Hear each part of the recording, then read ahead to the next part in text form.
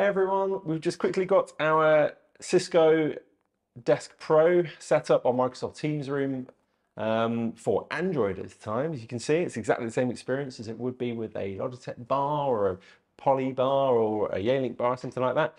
However, there's some extra exciting things that are within the ecosystem of when you register a Cisco device to Microsoft Teams.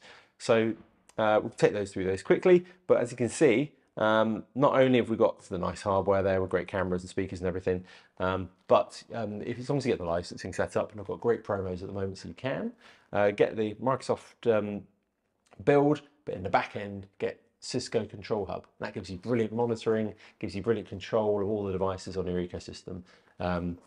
Even things, around environmental data in the workplace is really useful. So people were just quickly asking a few questions the other day around interop and what that looks like. So first, let me join the Microsoft Teams meeting.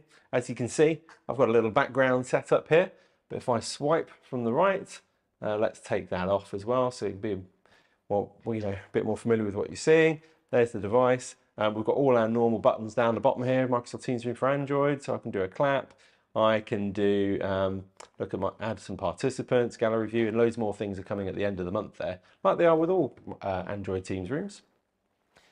Again, because it's a Cisco device, I've still got, all my camera controls, best view, I can have backgrounds. The microphone, I've got noise removal, optimizing my voice. This is some of the best noise reduction technology in the market, I think. Yeah, and then we've got, I can imagine over time as well, they're going to be adding more buttons in here as well. Let's just quickly leave that meeting.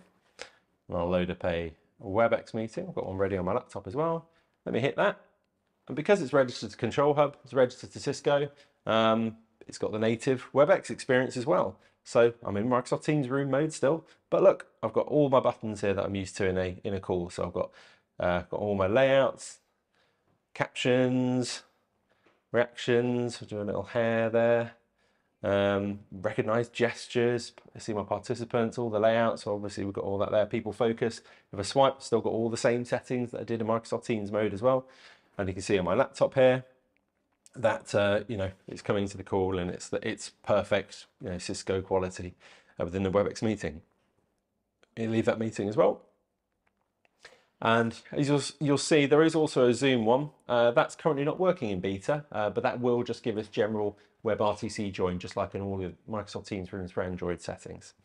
Very quickly as well, obviously more feature set is coming, including join by ID and all those sort of things. But you won't be able to just flip-flop this between WebEx registration and Teams. You would need to sign it in and log it in every time. But generally, when you buy this hardware, you do get support, you get your WebEx licensing, Control Hub, and so you get all that excellent back-end services as well with Cisco devices. And the comparatively costing when you utilize all the bundles, it's very competitive up against lots of its rivals in the space. So that's the Desk Pro running Microsoft Teams Room on beta at the moment. We're just on the very last days of March 2023, and we'll keep you updated with some deeper dives on the ecosystem as everything gets certified.